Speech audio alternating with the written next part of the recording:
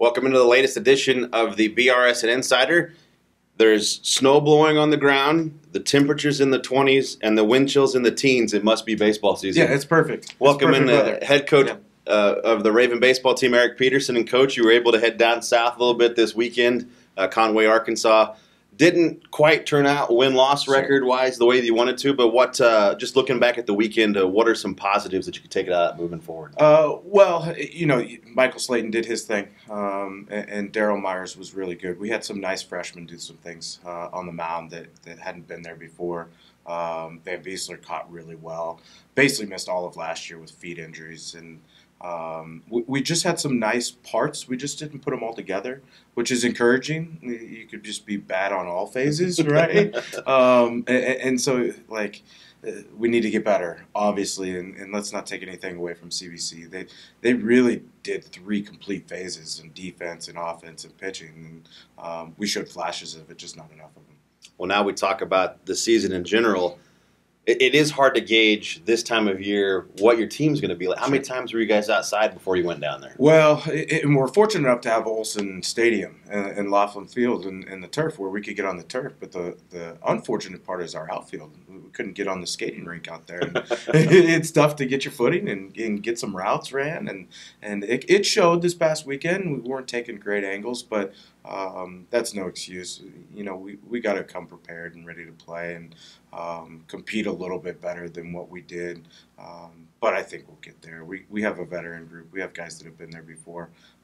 We just need to get back out on the field. Well, that segues perfectly. Year 2 for you and your staff. You do have a solid core coming back for this season. Just talk about what it means to have that going into year 2. Oh, well, it's great because you can lean on them. And when we're in the tough times, you got guys that are going to come through that've been there before. And we've certainly lost 3 games in a row before.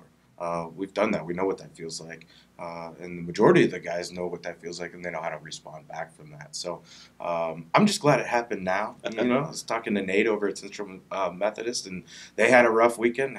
I think the whole Heart had a rough weekend. So we're paddling the same boat. We're all trying to figure out the same thing and who our teams are, who we're going to rely on coming out of the bullpen, and our offense. We feel like it's going to be there. We got the pieces to have a really good one. And we like our starting pitching. So, like I said, we just need to get back out on the field. If we get some temperatures to kind of increase this weekend, you'll have an opportunity to play for the first time at home. How's the approach from a coaching standpoint, trying to get your guys ready, but then also in the back of your head knowing that the reality is it may be too cold, we get freak snow this time of year. Yeah. How do you kind of keep them going in the right direction? You just don't tell them any different. You just, hey, we're playing Saturday. And until we say that we're not, we're just going to keep planning on preparing and developing and getting guys ready to play on Saturday. And if the baseball gods don't want us to play here, we're not going to play here. So we don't worry about it. We plan on playing and until we told that we can't. Well, baseball is such a long season, even at our level, not maybe nearly as long as it is Major League Baseball, obviously. Division I is a shorter season than ours. How do you keep them from maybe getting too low or too high as you progress through the season, knowing that you're going to see a wide variety of opponents who are either in the same boat that you guys are as far as not getting outside very much, being inside, or when you guys go down, get some teams from South that actually have the opportunity to play. Have played a lot? Yeah. Well, I think that always goes from a coaching staff, right? And it's funny that you asked that question because I was talking to Coach Hay about it yesterday. And we just have to do a good job of not showing the negative emotion. It's really easy to show that positive, hey, Slayton hit another home run, yay, But when we're not successful, how do we just maintain? And how do we not get too high and too low? I told Coach Hay, the negative vibes, they spread a lot quicker. So we have to do a good job as a coaching staff to really tame those down. But like I said, we can lean on some older guys, the guys that have seen a 3-game slide, but also seen win 15 in a row. So we're just going to lean on those guys. We're going to prepare. We're going to keep developing and keep going this season. It's a long season. Our ultimate goal is to be in a conference tournament. Go play in Springfield and go win the dang thing. All right, well, weather permitting, Coach Peterson and his squad will be back out here on Laughlin Field, 10 o'clock on Saturday, 3 o'clock on Saturday, and on the doubleheader on Sunday as well. Good luck. Hopefully we get to be out there this weekend. Thanks, Josh. Go Ravens. A wise man once said, "The world offers you comfort, but you were not made for comfort. You were made for greatness."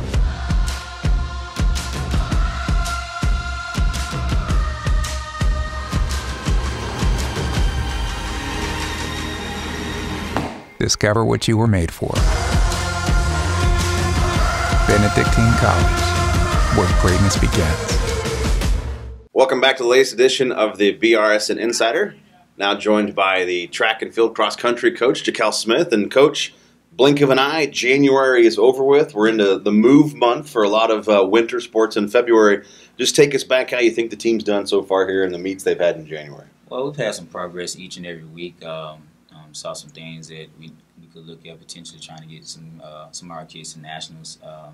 Getting healthy as well. Like I said, it's kind of banged up when I first got here, but seeing a lot of kids working hard to get themselves back to where they need to be. But definitely seeing a lot of progress at Pitt State last week was a good meet for us. So, yeah. Well, it's really kind of a benefit now for us as an institution that we've got a nice indoor facility in Maryville, Missouri, a nice indoor facility in Pittsburgh, Kansas, so you don't have to really travel as far as what they maybe had to go on to central Missouri, and in that area. So just talk about what it's been like for you logistically to be able to know you've basically got two in your backyard that you can go to. Yeah, that's a great thing to have.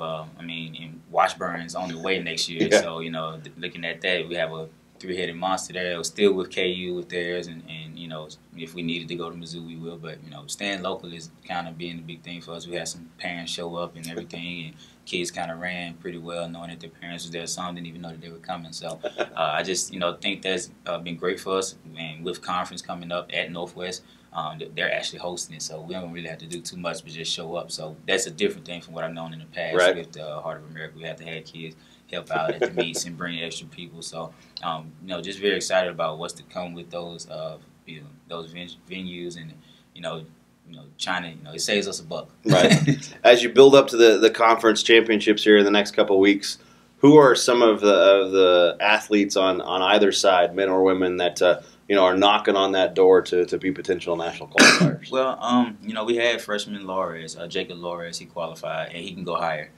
We saw that this weekend. Just need a little more work. More so, I would say our relays when it comes down to it. The distance medley relays, which we'll run this Friday at Northwest. And then the 4x8, we'll take a shot at that at conference on the women's side and the men's side. So I think more so the relays, trying to get there. But as far as individual-wise, Teresa Ambuel is still a candidate for the 600. I really truly believe she can be a good 400 candidate too, but the 600 is kind of where she's headed to. She's ranked top 25 nationally right now, so hopefully we can hit that B standard soon, if not the A standard, before we get to a conference, so we'll be stressed out about it. And as far as the men's, I think Jeremiah Conlon still has potential to move up in the rankings, in the multis. Joshua Morris, he kind of got a little hurt back in at the last Northwest meet, so if he's ready at conference, he might be able to get a good jump in, and we'll see what happens. So it's indoor track, but we don't necessarily have a facility. The Murph has done a lot to help that. We have the elevated track, the turf field, things like that. How do you mix that through, especially when you deal with the weather like we're having today as we're recording this, where there's snow on the ground, it's wind chills in the teens? What's practice look like for indoor track season? We have to be very creative. The turf is great. Something I didn't have in my former school, and just having that track. Now, of course, we got to watch everybody that's on the track, but we do have it for set hours. So we're able to do a couple things there. Sometimes the turns can be pretty sharp, so we don't do a lot of fast speed stuff there. But our kids don't mind being outside. They do not care. Shoveling snow is a thing that they did last week. We got practice today out there at 3:15, so we're gonna get after it, and just got to continue to bundle up. And I've been trying to adjust to that myself, being a South guy. So yeah. Well, Coach will take his squad up to Maryville this weekend. They've got action on Friday and Saturday both. Good luck to you, and thanks a lot. All right, thank you. Welcome to the latest edition of the BRSN Insider. Josh Pound now joined by softball head coach Paul Hunt. And, Coach, you're going to be not the last spring team to start because track is in their indoor season, but You guys' season starts next week. Knock on wood, we'll be able to play, the home games that we have on the schedule. This time of year, you just can never know. As we're recording, it's in the 20s with teen wind chills, and it's still snowing out. So, but that wouldn't be that type of year. It's softball season. It's got to do all that kind of stuff, right? Well, I feel that's what makes us tough, right? That's big shout out to Game Time Athletics just down the road here. They're coming in and lasering our field here, hopefully this week, if not this weekend, and putting some new conditioner on. So we're ready to play. Well, the preseason poll came out a couple weeks ago. Picked number 3 in the conference. That's a credit to where you guys finished a year ago. Just talk about what it means, with you in a young program that's yours, what it means to be able to start a season kind of on the radar, so to speak, in the conference. Well, I tell you what, it's been a whole shift from the past couple of years, and really a lot of credit needs to go to our alumni that are gone now. We graduated 5 starters last year, and I think you said the word just really, really appropriately, young. We're going to be real young coming into this year, but we're really excited about our youth. We look around our infield, and we're probably going to have, one key starter back in Molly Chevalier, and then Blair Shanks in center field will be an everyday starter that's coming back, and Alex Gillum is going to get the nod to be our number 1 on Tuesday. So having 3 seniors that are going to have an impact for us this year. But once we start going down that road, we're looking at a lot of new players, and even some of our experienced players. We've got 2 players that transferred in from Johnson County. They were a national tournament team a year ago, and we expect big things from them. But really, we want our offense to help carry our way. We think we're going to score a lot of runs this year and help a young pitching staff kind of get some innings underneath them. And I expect us to be a whole lot better team in May than we are here early in February, just after getting some game experience. So, well, and one thing we talked on with Coach Peterson, this time of year, it's a delicate balance of being able to take advantage of upper 30s, low 40s to be outside, and then having to be inside. How much balance have you guys been able to do since you've gotten back and started working towards the start of the season? Really, this year's been really tough for us on it. We've gotten outside just a couple of times, and we try to spend the majority of that just kind of going over big picture. What does our bunt coverages look like, first and thirds, and then just a few reps. But to me, this is a great time of the year for our hitters. We want to see a lot of live pitching. All of our pitchers have pitch counts we want to get them up to. So it's very rare right now for our pitchers to be throwing a bullpen and not have a live hitter. So I really think that helps us early in the year. And now, last year I think we kind of had that slow start strictly, I think, because of what the weather did to us. Last year we had 14 games played before we had a practice on our field. And, we look at that, and we started out 5-9, particularly in the first 12. We were, 3-9. Mm-hmm. And, we look at some of those losses, and I feel like we had a more talented team. And if we would have seen a lot of those teams later in the year, it would have been a little bit of a different story. So there's been a big emphasis on just kind of controlling what we can control, and then really know what the narrative for the team is. We want to make a national tournament run. That's been kind of the mindset since we've been here. And generally for us, we don't see that happening in February. Those are going to be games in March and April that matter. So we're really just trying to have that focus right now. Well, you kind of alluded a little bit to me. Obviously with baseball, you can put the L screen in front of them as they throw live. How do you handle live pitching in a cage situation with softball when the mechanics are so much different? Are you able to put an L screen or some kind of a screen in front of them? We are. So actually, we go just right off the L screen with any of our coaching staff. We're getting a little slow to move out of the way. But what's really nice actually about our indoor facilities is we're able to set up all 3 cages and have one of our live pitchers throw in live at a traditional 43 feet, and they've got enough space for our catchers to get work and have hitters stand in. So really right now, this is, if we're going to be forced to be inside, this is the time to do it. So, well, you touched on the youth, and as a coach, I'm sure you're hoping it's that they are dealing with the situation of they don't know what they don't know, and they just go with it. But, you're going to see your ups and downs. Just talk a little bit maybe about some of the newcomers that you mentioned. Your 2 junior college transfers, going to be probably leaning a little bit heavier on them than maybe some of your traditional freshmen. But just talk about how that mix has gone so far for you. Absolutely. And it kind of actually is a nod to our upperclassmen that have allowed this to work. We've got great leadership between our captains, Blair Shanks and Faith Harding. They want to make their last campaign their best. And, knowing that we were going to be young, the fact that they came in open arms and helped some of those freshmen kind of settle in and what to expect. And, we ran into days where they were a little bit tough on them and days they were a little bit easy on them and trying to get them ready for what this year is and what the expectations are. But really that freshman class has a lot of talent in it. We've got a couple middle infielders that we expect to make an impact. Natalie Sheffield out of Louisiana, right away, she's just a gamer.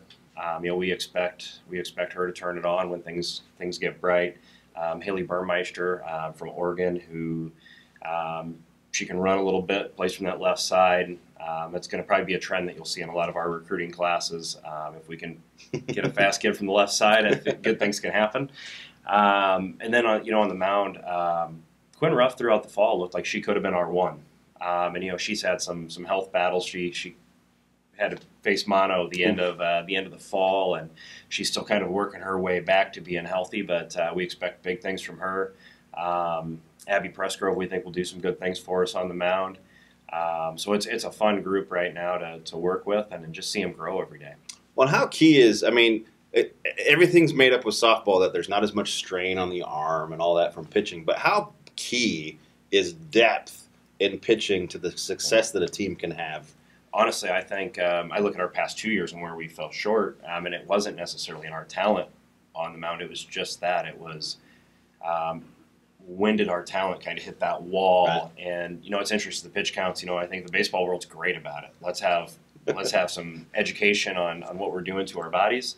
I think for a lot of years, the softball world's been naive. Just go. Yeah, let's just, hey, want to throw both ends of a doubleheader? Why not? So, no, we like to carry 4 to 5 pitchers that are going to contribute. And, this year we kind of feel like we're starting to get that mix in. And like right now, the highest pitch count I've let any pitcher go in any BP session even is 70 pitches, and that's twice a week, which is lower than what we've done in the past. Right. And a lot of our mindset and what we did in the fall, we did a lot more weighted ball and a lot more underhand long toss with our pitchers.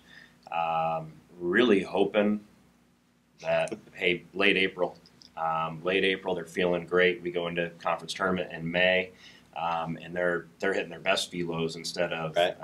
Hey, we're just trying to hang on. And, I don't know if you're familiar with Jaeger Sports, but Jaeger Sports and Alan Jaeger does just a great job with both throwing programs and their traditional J-bands, the surgical tubing that they do to get their players right. Ready to go. So I'm a big Alan Jaeger fan. We preached a lot of his mental approach, and then we also use both his J-bands. But this year for our pitchers, we've adapted their long toss program from overhand to underhand. Mm-hmm. And we saw increase in velocity in every pitcher we had on the mound that went through the program. And now we're hoping, and it's kind of experimental, but we're hoping that's going to lead to some extra health late in the spring this year. So, well, Coach Hunt and his squad, knock on wood, will be in action in just a little under a week as they'll be out at the BC softball field on Tuesday. So good luck to you. Hopefully we'll see you on Tuesday. Appreciate you. We'll be out there, hopefully.